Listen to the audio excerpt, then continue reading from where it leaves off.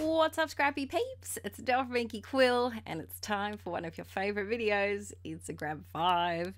Whenever I asked what type of videos you would like to see on either of my channels, grab 5 is always the resounding favourite. So during the Inkie June Marathon, I have included several. I think there's maybe about 6 or 8 grab 5s this month. And I'm trying a art journal grab 5 in a little while too, so that will be something a bit different. But today I am scrapping. Now don't get excited, this isn't a new pregnancy ultrasound.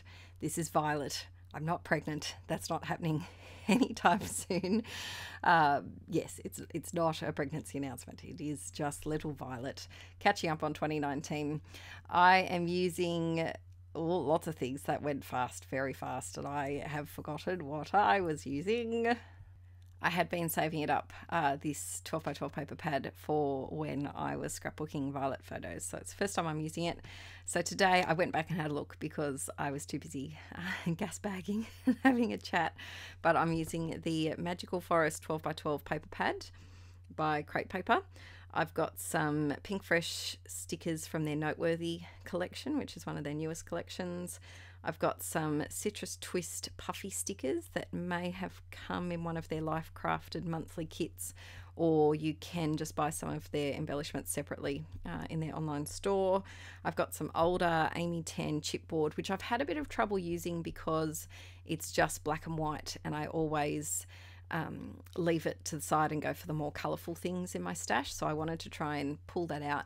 And then the last thing is a roller stamp, because I feel like I've neglected my roller stamps. I go through big influxes of feeling excited to use roller stamps and then forgetting about them for a little while, so I'm trying to bring them back out of hibernation for a little bit. And if you are tuning into my videos tuning into my videos, there we go, fix that sentence up. I have been doing grab 5 videos. It's something I made up several years, probably about 5 years ago now. And it's where you grab 5 things from your stash and you have to use them on a project. And it's a great way to kind of get some motivation to use older things, or not necessarily older, but things that you don't, your first call that you reach for straight away. So I always like to pair something that's maybe more new and shiny and exciting, like those Pink Fresh stickers or that paper pad, with something that is forgotten, like the roller stamp, or something that I sometimes struggle to use just because of the colour palette, like those chipboard stickers.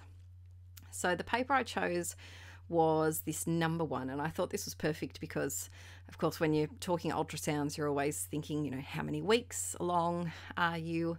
And so I wanted to use this number paper, and this number paper was a bit tricky for me because the numbers were so big.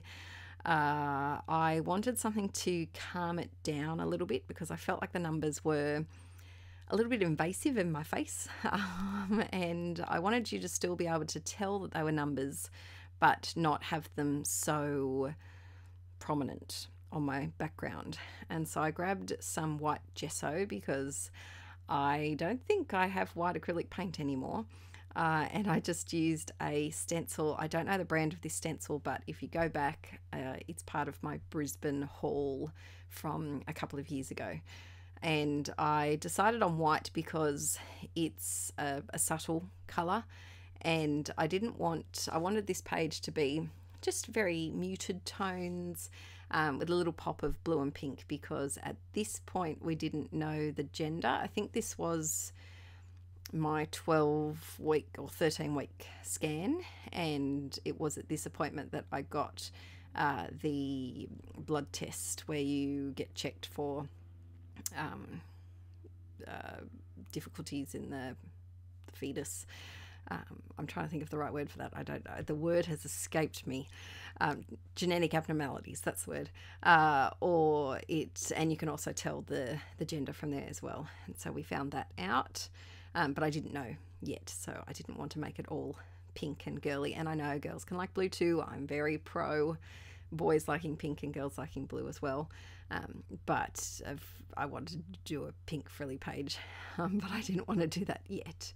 So I matted my photo just on some white cardstock, and I felt like I needed to do that because I do that all the time anyway. And but also to just, you can just see by adding that white, it's really made it pop a little bit more, which is good against that busy background, because even though the background isn't super colorful and busy, it's still it's busy enough. It's not a solid color. It needs something to help it a little bit. Grabbing some craft foam, and I'm sticking that on to make the photo pop up even more.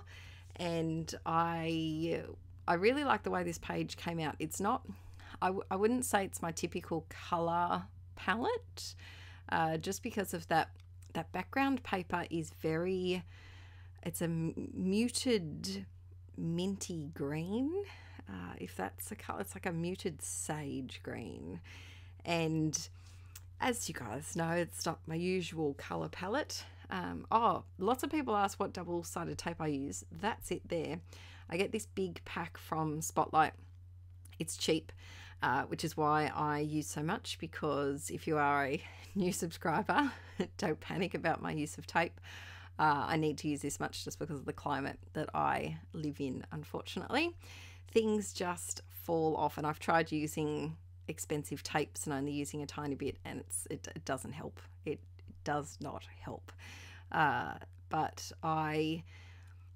one thing on this page of chipboard stickers that I think I struggle with the most are the words, and I thought that it would be a good opportunity, especially white words, because to use a paler coloured word sticker, you need a darker background, and a lot of the time my photos do have lighter backgrounds. And so I decided to jump on the opportunity to use that wonderful. And then I'm grabbing a couple of stickers, going with some blue, some pink. I bumped that blue photo up, and I thought that was perfect. It says, I'm pretty sure it says snapshots. Does it? Yes, it does. And I just thought that was perfect because it is, you know, it's a snapshot inside my tummy. And I just thought it was a good one to use. I'm also trying to bring in a little bit of that greeny colour from the background, and I'm just popping a few of these stars and then combining it with some of these chipboard stars. So when you are picking items for a Grab 5, I've had a couple of people ask how I pick them, and if you'd like me to do a video, more of a talking, maybe face-to-face, have a face-to-face part before the actual process video about picking the things and why I'm picking them, let me know if you'd be interested in that. But like I said, I usually start with something new that is exciting and that I'm busting to use, and for this it was the paper pad, and I had been saving to use that for a violet photo. So I grabbed the first, literally the first violet photo that I could possibly scrapbook, and that was my jumping off point. So I had one thing in my Grab 5 and then a photo that I was going to use, and then I just went from there. I found the pink fresh photo stickers were also on my desk, and then I decided to balance it out with something that was a bit older. So I found the chipboard. I tried to pick different types of things. So I already had a flat cardstock sticker, and so I picked the chipboard stickers, and then I picked the puffy stickers. So although they're all stickers, they're different types of stickers. So that's something to keep in mind. But you can just literally pick random things from your stash. I picked the chipboard quite early on, and I thought that the puffy stars would be a good way to work some of the stars from this chipboard sheet in and make them more of my style with the different colors. But you can just pick anything from your stash that you'd like to use. For a little while I had a box of items that I still do. I should use that. I might pull that out next time. I had a forgotten box of Grab 5 supplies that I would just pop things in there that I thought would be good for a Grab 5 video, and then I forgot about it a little bit and went on my own track of picking things from my normal stash. But that's a great way if you want even if you don't want to do grab 5, you could pick grab 10 if you wanted to, and put a little box of supplies on your desk and see how many pages or projects you could do from the same grab 5 items before you get too sick of them. But I'm finishing up the page here with some roller stamping. And if you have tuned into this video without watching the first one, or if you're wondering why I'm posting a video midweek, it's because we're in the Inkie June Marathon. So there's a video every single day in June on my main channel, Inkie Quill, and my second channel, Let's Get Inkie. So tomorrow, tune in to Let's Get Inkie. What have you got on tomorrow? Some art journaling on Let's Get Inkie tomorrow, and then come back on here on Inkie Quill on the next day. All right, peeps, if you're enjoying the Inkie June Marathon, please give this video a thumbs up, and I will see you tomorrow. I'll see you then, very close by. All right, guys, bye.